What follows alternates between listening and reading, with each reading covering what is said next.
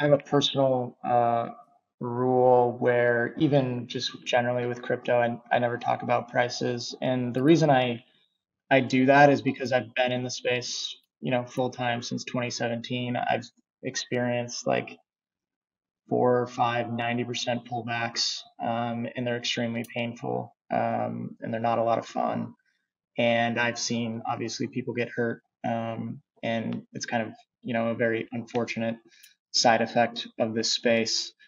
So I can't really help them now, but what I would say is, be very careful um, moving forward, and kind of always think about like, would this thing um, be important to me if it is worth, $0, or would this Mm-hmm. thing or at Pinata, we're not thinking so much about like investing in NFTs. What we're thinking about is, would this behavior that NFT builders are doing exist if this NFT was worth $0, or are they only doing it because they're able to sell it for a lot? Mm-hmm. Um, and what happens when that a lot becomes nothing? And so we're always trying to look for behaviors to build features or products at Pinata that aren't based on hype. And that's a very like hard thing to kind of like decipher through. But we try to have as level-headed of an approach to it as possible.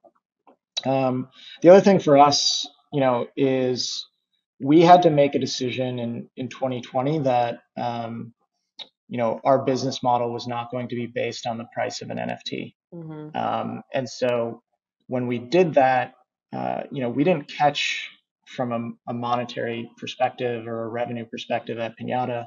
We didn't catch as much of the upside. We still caught like a good portion of it, but we didn't catch all of the upside as some other people did. Mm-hmm. But we're catching effectively, none of the downside, or I'm not going to say none because we are catching some of it, but um, it's been a much It's more kind of minimal. like, yeah, steady climb for us, Yeah. even through all of that hype.